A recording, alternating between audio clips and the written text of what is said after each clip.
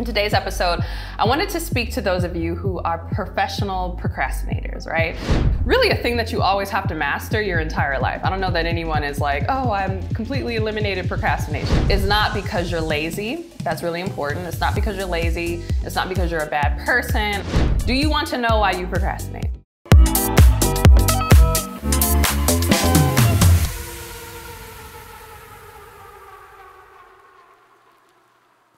Hey, Courtney Sanders here. If you're new to me, welcome back to my podcast. Yes, if you're listening to this on iTunes or Spotify, you can also come on over to YouTube to see me live in the flesh. Well, not live, but you can see video footage of this podcast. And if you're on YouTube, you can always subscribe to iTunes or Spotify so you can listen to me on the go. But either way, don't delay in listening to this podcast because it's about one of your favorite subjects or one of the favorite subjects of my audience, which is procrastination. I don't know why it is that when I do this topic, I just get a lot of people who are very interested in it. I guess that shouldn't be any surprise because procrastination is something that I had to overcome big time early on in my career. And truth be told, it's really a thing that you always have to master your entire life. I don't know that anyone is like, oh, I'm completely eliminated procrastination. I mean, you get tools, and then as you get to the next level in your life or your situations change, you need new tools to make sure that that procrastination doesn't crop back up. So in today's episode, I wanted to speak to those of you who are professional procrastinators, right? Because I understand and I had been there. Yes, that's a clap. I had been there, right? I know what it feels like to be a professional procrastinator, but I also know what it feels like to have pushed past and to overcome that. And so I know there's a lot of, how to get over procrastination content online, books, etc. I know because I read them all in my early days, especially in my early 20s when I was struggling trying to start this business and, finish my college degree. Some of you guys know my story. I had a full ride engineering scholarship and I lost it trying to start a business. I was skipping class. Engineering is not one of those majors that you can skip classes. And so I really had to buckle down and learn early on personal development principles, but especially self-discipline and how to overcome procrastination. And in fact, that's what kicked me off into my life coaching career. And so I started blogging about those things and had people reaching out to me. I had a large women's business organization invite me to bid on an RFP for some training and development for other college students, which really kind of turned me into this world of like, oh my goodness, people will pay you to help them with these skills. And so that's really how I got into life coaching. And incidentally enough, my first breakout hit program was called No Excuses Woman, the 21-Day Self-Discipline Challenge. So your girl's been around a while, right? Talking about this topic, talking about procrastination.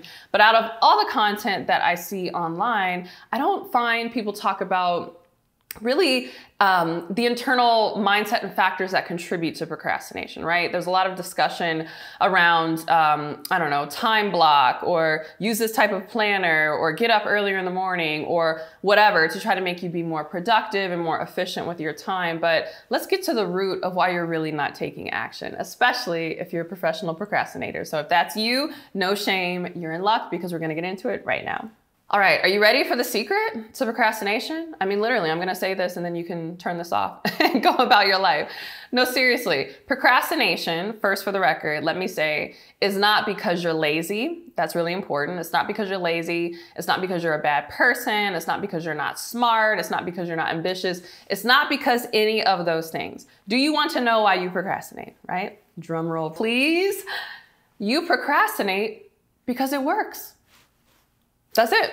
That's it. End of the podcast. Let me go ahead, turn these cameras up. No, seriously, at the end of the day, you procrastinate because it works.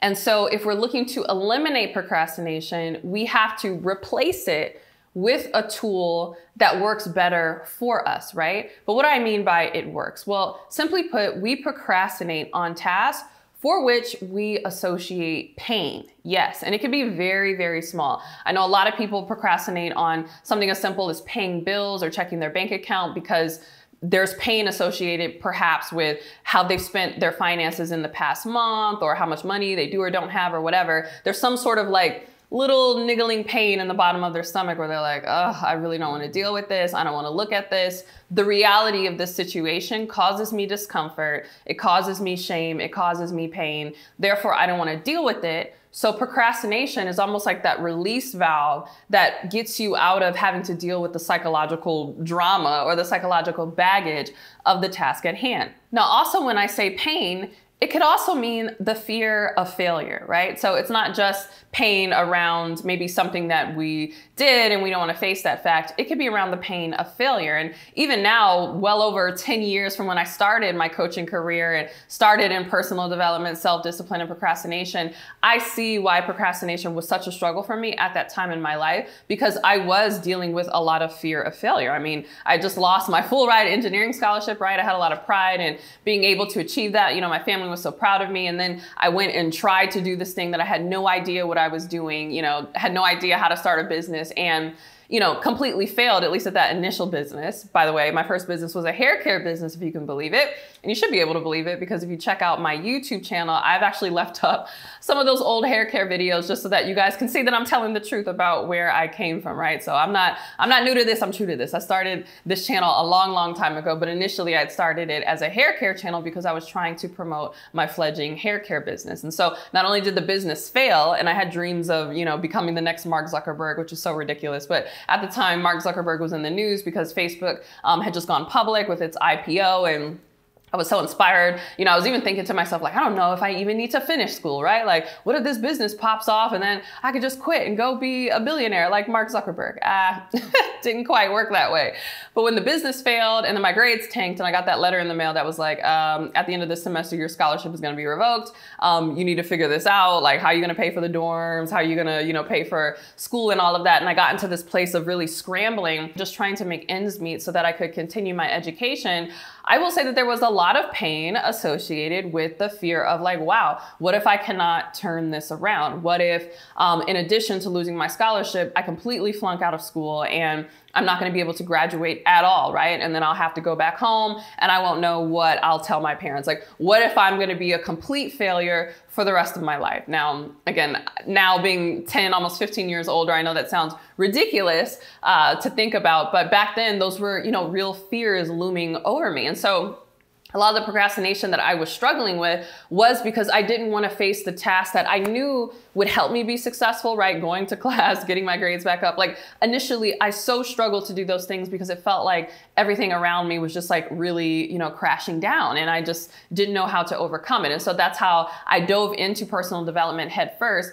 In fact, I don't even know how this happened. I know it was completely a miracle, but at school, even though my grades had tanked, I don't think that my GPA had like caught up with the official registration or something, but there were some administrators who were on the like student entrepreneurship board or committee, and they had thrown my name in the hat to be selected to go to a women's business conference. And so I got to go with about 20 or 30 other young women from all over the country to this conference, and they had a life coach on staff. And so this life coach really, you know, took us through personal development, had us do these different activities. And the one thing she had us do, which really just set all of this into motion, was she had us write a letter to ourselves about where we were going to be in 12 months. And I took this very seriously because she said that she was going to mail this letter to us in 12 months and we would see if we were where we said in the letter that we wanted to be. And again, I was already dealing with so much shame and like pain and imposter syndrome, right? Because all these girls I got to go had good grades, and I was like, what if they don't know that my grades are like in the toilet? I don't even know how I got selected to be here. How can I be in this room? I don't really know. So I took that very seriously, where I wanted to make sure that everything that I wrote down in that letter actually came true. And so I went head first. I mean, I would go to Barnes and Nobles and sit on the floor for like 3 or 4 hours reading self-help books because I couldn't afford to buy them. I would check them out at the library. I was so serious and really got focused on building self-discipline and overcoming procrastination because I knew it was just like ruining everything, right? But this kind of goes with why I say procrastination works and how you have to find tools that work better than what procrastination is currently doing for you. Procrastination not only works because it eliminates this pain of the task at hand and whatever meaning you associate with it, right? So it could be pain of having to look at the past, some actions that you took and now you have to correct for it. And so you keep putting it off because you don't want to face the fact of what you did, right? It could be the pain of the fear of failure. Of, oh, what if I put my all into this and it ends up not working out, right? That was definitely a fear of mine. You know, what if I put my all into, you know, really going back to school and really trying to succeed and graduate? What if I put my all into my second business, right? This was my second business after that hair care company. And this just proves that I'm not an entrepreneur and I'm really just a failure, right? there's those things. Also, there is the fear of success. So a lot of us, especially in the entrepreneurial space, don't get started because we're actually afraid to succeed because we associate pain with that. We might associate pain with leaving our friends and family behind. What will people think of me, right? I get this a lot for people who try to build online businesses, and I tell them what a big advantage it is for you to show up and be visible online and to share your story. And people are reluctant because they're like, I don't want to share my story. My high school friends follow me on Facebook. What if my mama sees it? Like, everybody's really scared of like, oh, what about the people in my real life? What are they going to think if I just like go hard and start this business, right? What if I succeed and I'm extremely visible and the people in my life, throw stones at me? What if I succeed and the people who aren't in my life, complete strangers, leave me nasty comments online? And then there's also the fear of success. That's also just the fear of delayed failure, which is what if I succeed? I'm on top of the world, everybody's proud of me, and then I can't maintain this, right? That was also kind of woven into my fears back in school. So understand that procrastination is a release valve for that fear. So if you find yourself procrastinating on any task, you want to pause, and I do this like for everything. Pause and ask yourself, what is the pain that I'm associating with this, right? I've done this if there's, an email that I keep, dragging and I haven't sent it, and it's like hanging out on my to-do list, and my team is like, hey, like, this person keeps reaching out. Like, have you followed up with them? I have to sit with myself and say, what pain am I associating with this task that I am essentially alleviating? Because remember, procrastination works by procrastination, right? But procrastination also works because it forces us to get the task done, which I know sounds crazy, right? Procrastination is like not doing things and not getting the work done. But if you procrastinate long enough, you'll put yourself in a situation where you light a fire under yourself and you have no choice but to get it done. So for a lot of people, this is the cycle that they're in where they have all of this like emotional baggage around the task at hand. So they put it off because it alleviates that mental pain, but then they put it off so long that this deadline becomes looming. And sooner or later, the idea of not completing the task at all becomes more painful than the idea of actually doing the task. And then they get it done, right? Suddenly they're able to lock in and they're focused, and it's the night before, it's the deadline's coming up, they're working furiously, and then voila, they turn it in. And yes, it's a relief of like, whew, I made it, I got that done. But it's also this feeling of like, I got in by the skin of my teeth. It's also this feeling of like, wow, that wasn't my best work because I didn't give myself adequate time. So this is why I say we have to remember that procrastination works, but it's not the most effective tool for us, right? So again, if you're a professional procrastinator, you have become a professional in putting off the pain of task, right, through procrastination, and then also forcing yourself to do tasks through procrastination. That's why you're a professional procrastinator. So if you want to be a professional producer, right, you want to be productive and not have these issues, what are some things that you can do to overcome procrastination? Well, very simply, we have to create an environment where, this stress and this pain around the task and also this need for urgency and this looming deadline is not necessary in order for us to get the task done. So let's talk about some ways we can make that happen.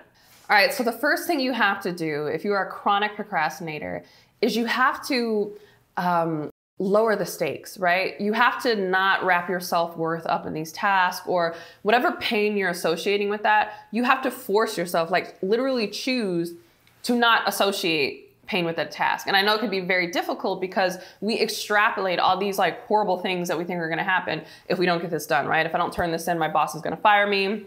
I'm already on a PIP, right? A performance improvement plan. I'm not going to be able to feed my family. If I don't do this, I'm going to get kicked off the committee. If I don't turn this in, whatever, if I don't send this invoice, this client is going to go find someone else, right? Like we know the reasons why we need to do this, yet why are we not doing it? Like this is a big account. The client just asked me for some very simple things. Why am I not doing it? Again, because there's pain associated there. There's pain because perhaps you're associating that, if this doesn't work out with this client, or maybe the client pays you and then you're not able to do a good job, that it'll be like this horrible thing and, your reputation will be ruined and they'll ask for a refund. And so in a way, you're avoiding that future pain that you were like forecasting by procrastinating. And so the first step is to not make these things so big in the first place. I call this mind reading, right? All of this mind reading that we do of like, what someone else thinks or what we think is going to happen. Maybe fortune telling is a better word for this. All of this mind reading, fortune telling that we do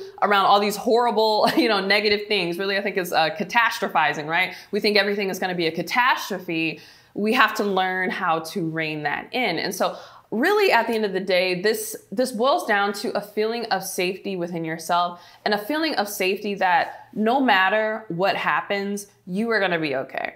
And I know that's easy to say, and it's hard to like really dive into this on, a podcast or a YouTube channel, right? Which is why I recommend you join my coaching programs and, get involved with someone who can really kind of unpack these things for you. But ultimately, it boils down to self-worth, right? Thinking that regardless of what happens, we are worthy of good things, right? We are worthy of taking action. We're worthy even if we make mistakes or even if things don't happen to us. But ultimately, that there is safety and that our life isn't going to blow up, and that even if we make a mistake or we turn in the thing and it's not good enough, or the client pays us and, they get upset and they, don't want to work with us anymore or whatever, that is not the end of the world and that we're going to be okay. And so for me, just being honest, a big way that I do this, and I've done this increasingly, I think, especially once you become a parent and you have kids and you realize how much control over your life and over the world you actually don't have. My faith, right? My faith as a Christian, my faith, prayer really, really helps me lessen the stakes and overcome my procrastination. Like I literally will recite scriptures to myself as I'm working on a task that I'm shaking in my boots on, right? And I'm always challenging myself, always trying to do things that I've never done before, putting myself in positions where I'm like, this could either work out amazingly or this could all fall apart. Like I literally find myself in a position like that pretty much every single month. And so just reminding myself, you know what? All things work together for the good of those that love the Lord. Or surely goodness and mercy will follow me all the days of my life. Or acknowledge the Lord in all your ways and he will make your path straight. Like I recite these things to myself. I pray about this stuff, every little thing where I'm like, I don't know what I'm going to be like. God, I need a sign. God, I need you to make a way. Like, Jesus, please open this door for me. I find myself constantly in prayer for this specific reason, because if it's dependent on me and me being completely perfect, then I am going to always make every task bigger than it needs to be. I'm always going to have a heightened sense of like, oh my goodness, if this doesn't work out, it's the end of the world. But there has to be that psychological, safety net. And for me, it's definitely my faith.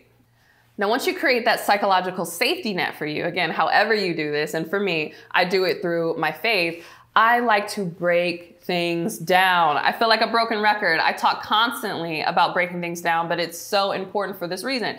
Another reason you procrastinate is because the task feels big, because it is big, because you've turned it into this huge thing and you say, I'm not even going to start on this. I'm going to push this entire task off. I find that if you look at what it is that you need to do and you break it down into like the smallest, most micro steps possible, that naturally starts to lessen the stakes and naturally makes it less of this big thing, because you're only focusing on this like very small thing that you need to do. Even in the example that I gave of like, oh my goodness, sending an email that is causing me pain and stress and anxiety because I'm thinking like, what if I don't answer correctly, or this person has a lot of power to, support me in this thing that I'm trying to do, and what if I'm not able to give them what they want or whatever. Even something as simple as like sending that email, I can break that down into micro steps. Maybe I need to, instead of just having on my to-do list, send this email. Maybe I would feel more confident in sending this email if I researched the person first, right? I'll often research people on LinkedIn or research the company or see what the goals are, right? So I can feel more confident about the response ultimately that I sent. Maybe I'll feel more confident, especially if this is like, a big email, or maybe there's a proposal or something that I'm sending, if I have someone else look at it, right? Maybe I'll make the time for someone else to look at it on my team, or a friend or colleague who's in the space who can really support me. So this is what I'm saying. Like, we think these are very small things on our to-do list. Oh, it's easy. Just, go to the bank and get the check. Just send the email. Just write the article. Just post the blog post. Just, shoot the YouTube video, right? Understand that if you're constantly putting it off, it's because there's some magnified pain or fear that you are associating with it. And so if you break it down into its smallest bits, you'll find that it's a lot easier to tackle. And as you do each of the small pieces leading up to it,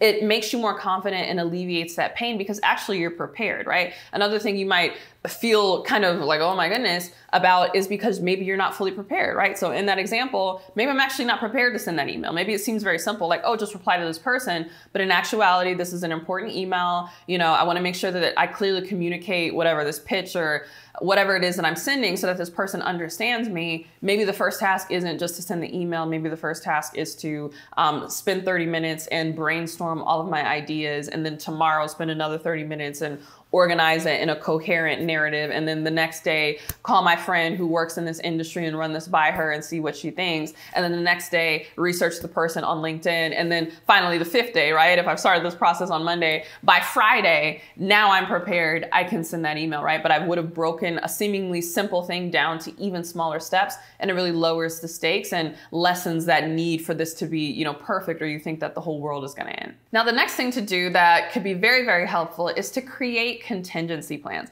Now, I gotta be honest, I don't always do this now. I do feel like I've gotten to a place in a rhythm, and again, just, my faith and stuff and trying things and it working out for me, or me trying things and it not working out for me, but ultimately, the end of the world not happening and me being able to kind of figure it out. Oftentimes now I try to focus my attention on plan A, right? And I trust that if plan A doesn't work out, I can then come up with a plan B and we could address it at that time. That said though, especially if you are new to this, if you're still building your faith, or you're still building this kind of internal self-worth that you are enough, even if things, don't work out all of the time, or whatever it is, learning how to lessen that pain, lessen that fear of failure, I definitely recommend contingency plans, because again, it can help with that psychological safety that we're talking about. And don't get it twisted, there are still times where I will create contingency plans, multiple contingency plans. In fact, I remember being very stressed out at the beginning of our Croatia trip. So if you haven't checked out that video on my YouTube channel, you can check out that vlog/video where I documented a group of entrepreneurs that I went on a yacht cruise in Croatia with over the summer, and it was amazing. And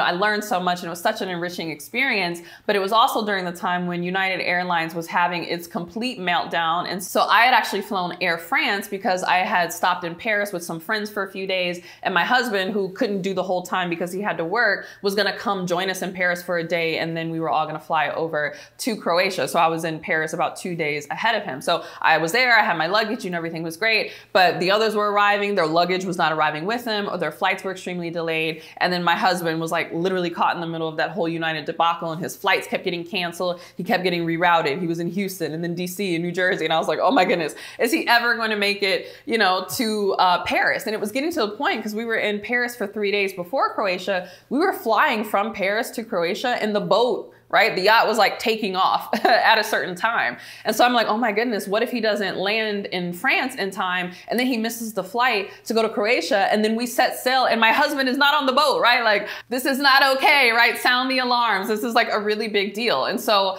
I kept trying to be calm, right? But I also, I'm not gonna lie, found myself really starting to stress out. And so part of how I eliminated, or rather I'll say lessened, a lot of the anxiety around that was I created contingency plans literally on the fly. So while he was on the phone talking to United, making things happen, I was making contingency plan B, contingency plan C, right? So contingency plan B, I had bought an American Airlines ticket, and I was like, I'm gonna have this on ice. I will, cancel it if you end up not needing it. It's a refundable ticket. Yes, I know I'm gonna have to pay some extra fees for refunding the ticket, but I'd rather just have it like on deck in case United just completely says like, sorry, we're not flying people anymore. You need to get on another airline in order to get over here. And then if that didn't work out, I was already mapping where the yacht cruise was gonna be stopping each day. And so if you missed the first day, I was like, okay, we're gonna be in this city in Croatia. It's this far from the airport. I've already looked up the Uber rates. If you take this Uber, yes, it's a 45-minute drive, but you can meet us,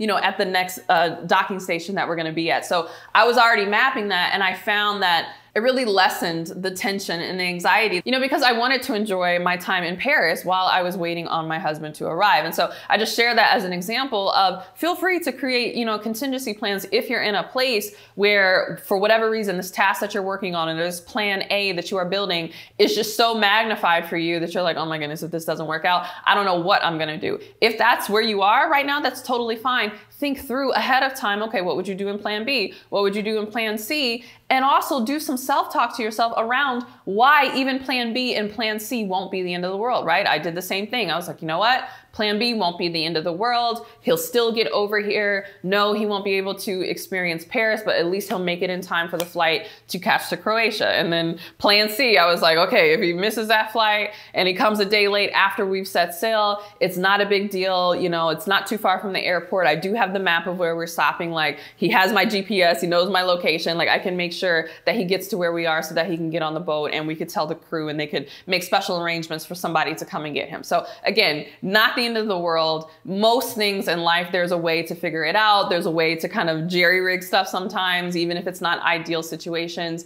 Again, we have to create these contingency plans for ourselves so that we have that psychological safety and we start to lower the stakes and lessen our need for procrastination.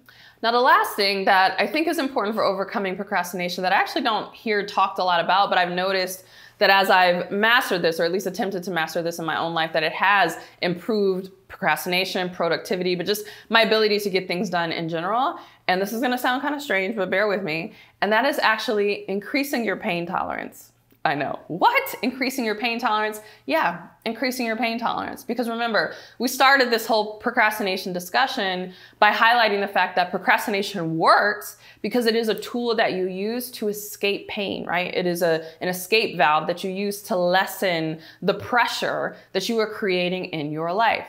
Yes, there are these different tools that we talked about today that can help alleviate that so that you don't need procrastination as a tool. But I find that as you master your ability to deal with unknowns, right? To deal with uncertainty, to deal with the anxiety of like, oh my goodness, I don't know what's going to happen. And again, there's a variety of ways to do this. For me, that always boils back to my faith of like, okay, even if like the crap really hits the fan, I'm ultimately going to be okay. When you can start to sustain that and like hang in there while you're in it, you will find that you'll need procrastination less because as you come up on tasks, goals, assignments, whatever, that induce a level of pain in you, you don't have that reflex of like always needing to escape it or always needing to release the pain because you're used to caring a little bit. And I know that that's sensitive because, so let me just do a disclaimer. I'm not talking about trauma, right? I'm not talking about abuse, right? If you're in an abusive relationship, like I'm not talking about very severe things, right? Where there's like a ton of pain that we're talking about, but I'm talking about just our day-to-day inconveniences, right? Maybe, your boss tells you, hey, at the end of the week, I want to have a meeting. And you're like, oh, freaking out. Like, okay, is this a good meeting? Is this a bad meeting? And it's like, oh, it's about that report. So make sure that you have this report done by Friday so that we can go over it in the meeting, right? And immediately you find yourself like hyperventilating because you're like, oh my goodness, I don't know if this is good or bad. Yes, I can work on the report, but what if it's not good enough for my boss? What if this is going to be used against me and my performance reviews? Like we start doing the whole thing. And then we start to put off doing the report until Thursday night, right? And we're rushing it, staying late at work just to get it done. And now we're really stressed out because we're like, oh my goodness, this isn't my best work. And now I'm presenting it to my boss. A lot of this would have been alleviated from the very beginning if we learned how to have a bit of a higher threshold, right? For the pain of not knowing, for, oh, I don't know if this is going to work out in my favor. Being able to hold that, like not knowingness, to sit kind of in the gap and be comfortable, right? And again, this all boils back to psychological safety, knowing that everything is going to work out okay, and knowing that as a person, your self-worth is still rock solid, regardless of what happens. If you can start to build that up, you will find that you will need procrastination less. And now I know this is going to sound even more crazy, but I found what has really helped me is working out, particularly my Peloton. Okay. So I'm not saying you need to go out and run a Peloton. I'm a big Peloton fan. I talk about it all the time here on this podcast and on this channel. I am one of those Peloton moms, but whatever type of workout you do, even if it's just dance or maybe running, right? This is great for marathon runners or whatever, whatever sport you play or whatever physical activity you like to get in. I find that it's almost like a little laboratory for me to test my limits and to train my brain to hang in the uncomfortableness, right, of the set or whatever particular session that I'm doing until I make it to the end, right? So very often I will get on the bike, I will do these various rides. Typically I'll ride for 30 minutes at a time. And it's never like, oh, just get on the bike and you just ride for 30 minutes, right? They usually break it up where they're like, okay, we're gonna do a 1 minute push for this, and we're gonna do a 2 minute climb for that, and we're gonna do a 30-second sprint. And it's all these little blocks of intense effort on the bike, punctuated by these pauses or these short periods of rest until the next block of work comes in. And so I found that instead of fretting about the ride, right, logging into the bike, getting on the ride and being like, oh my goodness, why did I select this? It's 30 minutes, HIIT training, high intensity training. How am I going to get to the end of this? Instead of thinking about the end, I find that if I can just focus on being okay with the pain in the minute, right? The pain in the pocket, right? Just this little 30-second push that we have, or this little 45-second push. And I don't think about anything else. I just think about pushing. And I think about the fact that, you know what, this pain that I'm feeling is actually a good thing because it means that I'm getting stronger. It means that my muscles are growing. It means that my discipline is coming up. Like, if I can find reasons, right, Jedi mind trick myself into even almost enjoying this little painful pocket, as we say, when I get to the other side and I have a break, right, oftentimes the next block of work, I'm able to push a little further. I'm able to have my, resistance up a little higher. I'm able to do more because I trained my capacity in the previous block. And so, again, I know it sounds ridiculous, but you'll talk to any athlete, they'll say that the mindset that they develop, on the field or in their sport really does help them in their personal life. I found that even just training myself in something as simple as like learning how to focus on the minute ride that I'm in, before that break comes in, really, really helps me when I have big projects or doing big, new initiatives in my business and I'm tempted to procrastinate because it's kind of painful. This is a really big endeavor. It's going to cost me a lot of money. And I don't know if, we're going to make the sales on the back end in order to pay for all of this, or I'm doing this big pitch to, this big company or trying to work this thing out. I don't know if this is going to happen. Being able to stand in that uncomfortableness, right? In the pain of like the anxiety of, oh, I don't know what's going to happen, being able to hold there until I get to the other side. Again, it's a threshold that you develop. And so whether you work out or not, you'll want to develop instances in your life where you deliberately put yourself in situations where you're a little bit uncomfortable and you're pushing yourself past your limits. And you'll find that as you do that, your limits will expand and you'll be able to handle more uncertainty, which then lessens the anxiety and then again, lessens the need for procrastination. So I hope this was helpful for you. Again, these are really the things that I had to master in order to overcome procrastination. Or these are the things that I'm reteaching myself all the time. As you get to the next level, right, there's something else that comes up. And so I'm often having to, reteach myself the principles that have worked in the past. But I hope this was helpful for you. If you have been procrastinating on starting your business, particularly on starting your coaching business, right, you've been looking at all these people launching their life and health and business and whatever coaching businesses online. You're like, oh my goodness, I want to do that. I wish I would have done that a few years ago. I'm looking to quit my job. I'm looking to increase my income. I'm looking to do all of these things. Let this video/podcast be the wake-up call you need to procrastinate no more. In fact, in my program, we do everything for you kind of rolled up in one, right? So not only do we help you get your coaching certification, and it is an accredited coaching certification that you can get in 90 days, yes, in just 90 days, but we show you how to come up with your own coaching methodology so that you will stand out from the crowd in the sea of other certified coaches, and we show you how to build a brand so that you can become the next big name in your industry. So if that is something that sounds interesting to you, go ahead and click the link below and you'll apply, and if accepted, you'll be invited to an enrollment call with my enrollment coordinators. But with that, thank you so much for listening/watching, and I will see you in the next one. Bye.